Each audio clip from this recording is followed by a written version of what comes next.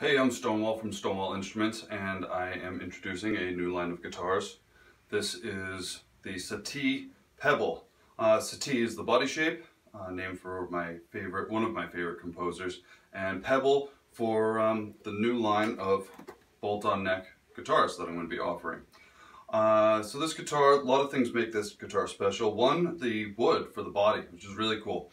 150-year-old cedar 2x4s that I glued together, and this is rot or like fire damage. It goes all the way through, and I soaked that in cyanoacrylate to make sure that it wouldn't continue to rot or spread. Tongue oil finish, maple neck, maple fingerboard, 25.5-inch scale, tortoiseshell pickguard, tortoiseshell pickup, tortoiseshell truss rod cover, tortoiseshell backplate, cut off Tele bridge, vintage 3-barrel saddle, compensated. What really makes this guitar stand out is the pickups. Pickups are very unique. I'm calling them the Majestic pickup set, and tonally they are unlike anything else out there. I'm playing around with something really different here. I'm playing around with good eddy currents. Now there are good eddy currents and bad eddy currents. Bad eddy currents would be like brass baseplate or a brass cover on a humbucker, and that brass kind of works as like a shield, keeping the magnetic field from actually doing what it's supposed to be doing, which is in circulating the copper coil. Good eddy currents would be in every pickup. Pickups are wound with copper wire, so these eddy currents are there all the time. So these pickups are utilizing those good eddy currents.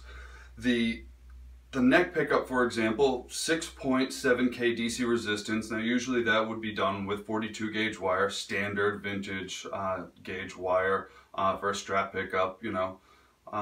Just a few thousand turns, under 10,000 turns of 42 gauge wire. Here, I used a much thicker wire gauge, far more turns, like way more turns. So, alnico rod magnets, 1/4-inch diameter, alnico 5, they are 1 inch tall. Huge magnets, and I just filled this huge, you can see how big this pickup is. Huge. Filled that up with really thick wire gauge. Came out to 6.7K DC resistance. So the tone is all the characteristics you would expect from 6.7K that you would expect from a Strat or Tele neck pickup. Very similar design, same DC resistance, alnico rod magnets. But because there's so much more copper here, there's these eddy currents, these swirling magnetic currents that are perpendicular to the magnetic field and an opposite polarity of the magnetic field that are working against the magnetic field, but this time in a very beautiful way. They're not keeping the magnetic field from really doing its job. It's really just fattening the tone up in a really cool way.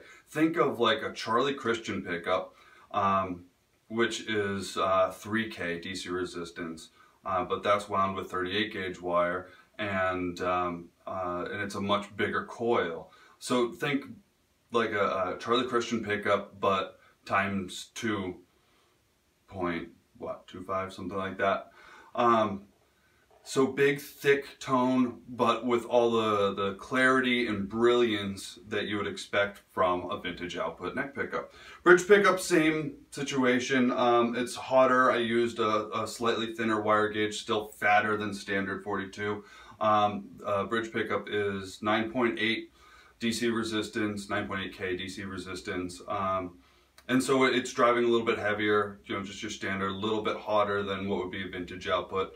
But it has all the same similar tonal characteristics. It's a bigger, fatter tone with all the clarity and dynamics that you would expect. It's really fantastic. The tone of these pickups is kind of like, it's kind of more like a P90 tone, but with like the snap and the sparkle that you would get from rod magnets instead of the P90 construction, which would be steel screws and 2-bar magnets.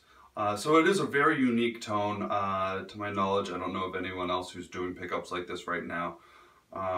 And this was the first time I ever experimented with it. I think this is just the coolest tone I've done in a long time. I'm very excited about it, and I plan to be using these pickups in a lot more guitars. So I've prepared a few songs for you, just 3 songs of very different styles, from jazz to 90s rock to Tool at the end, going through the different pickup positions, so you can really get a good idea of what these pickups can do by themselves, individually and together as one, and with a little bit of overdrive driving the amp as well. The amp is a Bugera Vintage 5 watt amp running through as a head through the 4x12 here.